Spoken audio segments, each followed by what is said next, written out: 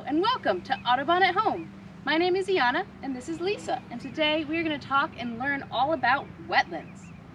Lisa, can you tell me what a wetland is? It's a good question. Wetlands are kind of a tricky thing to think about. So I bet you've heard of wetlands before. You've heard of a swamp or you've heard of a marsh. Those are great examples of a wetland. It's a place where kind of in the land there's a lot of soggy soil or a lot of soggy ground, and there's often plants growing up from that soggy ground.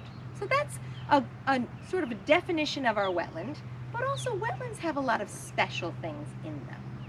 Oh, what kind of special animals or plants might we find in a wetland? Absolutely. So if we're talking about a place like a swamp, here in Rhode Island, our red maple trees, which are our state tree, are the trees that love growing in swamps. So they can really grow in that. Sometimes like an oak tree, they're not going to do so well in a swamp. So some trees do well in swamps and some don't. In a marsh, there are plants like what you see behind us. This is a plant called Phragmites that likes to grow in marshes. Another plant that we sometimes see in marshes are called cattails. I bet you've seen those before as well. So those plants are pretty typical of a marsh. Maybe you've seen ferns or skunk cabbage. Those are also kind of marshy plants that we might see. Interesting. So plants like that, like a skunk cabbage or a cattail, would we be able to find those outside of a wetland, like in our backyards? Well, if your backyard is kind of soggy, sometimes you can grow things like that.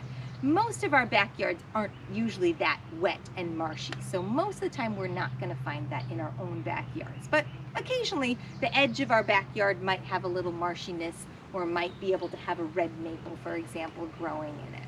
So sometimes we might see that in our backyard. Hi everyone, my name is Lauren.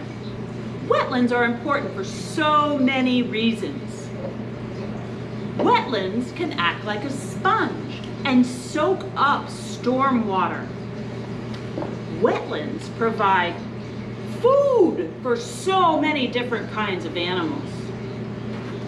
Wetlands are nurseries for fish, crabs, and other species. Wetlands help filter out pollutants.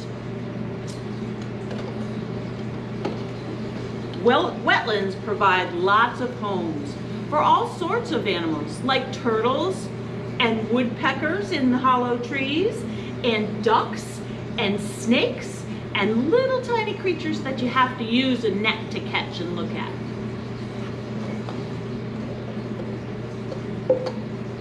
Wetlands help recycle nutrients. Wetlands provide stopover places where animals can rest along their migration. So many reasons why wetlands are important. Please help us protect our wetlands. Thank you. Hi everyone, it's Lisa again. Thank you for joining me here in the swamp at Audubon. I want to talk a little bit about how wetlands work so that you can understand one of the reasons why we think they're so important. So to help us understand this, we're going to do a little experiment. For this experiment, I have this one bin that doesn't have any holes in it. And then I have a second bin that does have holes in it. This is going to represent our wetland. Our sponges are going to represent the soil or the dirt in the wetland. Okay? So I've got my bin with the holes in it with its soil or dirt in it. And then I've got my bottom part, which doesn't have any holes in it. Now, anytime it rains, you might notice that the water runs down to the ground. Sometimes it runs off, right?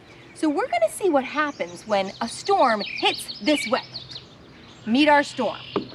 So we're going to put some water into our cloud. We're going to seed our cloud here, and we're going to rain on the wetland. You can try this at home if you've got sponges and something like a colander or something with holes in it. All right, ready for storm? Storm Lisa, here we go. So we're gonna pour ourselves onto the wetland here, and we're gonna see what happens when the rain hits the soil, okay? Now you might already be thinking about what's gonna happen, because when you put water on sponges, usually those sponges do a really good job absorbing the water, okay? So first, let's see how much water went through, actually didn't stay in the sponges. So I'm gonna take the top off of that, okay? And let's take a look. So there's a little bit of water in there.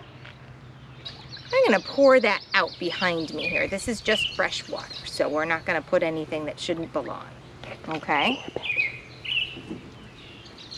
Here we go. You can see, oops, I missed. You can see that much was in the bottom of our wetland. Now let's see how much ended up in the sponges, okay? Here, we can put them back into this thing. Sponge number 1. Ooh, that's interesting. There's some water right there. Okay. Sponge number 2. Ooh. There's more water in there.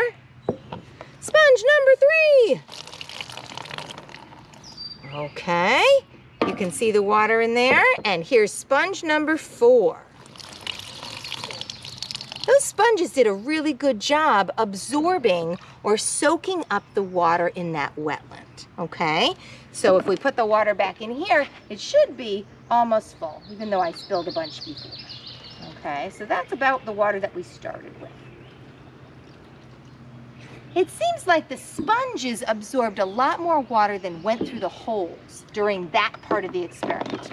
So now we're going to change the experiment a little bit. I'm going to put my soil back in the wetland, and I'm going to add something this time. Let's say that someone came along and they chopped down the trees in my nice little swamp here, and they put a parking lot. So they paved paradise here and put up a parking lot. So we're going to see what happens when we rain on our parking lot and see if that's any different, okay? So we'll use the water. Here, we'll use the same water. So we've got, not quite full, but we'll use the same water. Okay, so we refilled the watering can. So this time, Storm Lisa is going to rain on the parking lot. And you might notice it being a little bit different the way it goes. Okay, so as I'm raining on the parking lot, you can sort of see what's happening.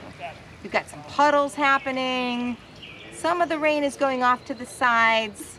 Okay, so there's still some puddles on the top of that parking lot, but on the sides where there was some soil, maybe it absorbed some of the water. Okay, so we'll do what we did before. Let's take the bottom off. Okay, and let's see how much. That looks like a little bit more maybe than we saw before. Let's pour that back into our bottle.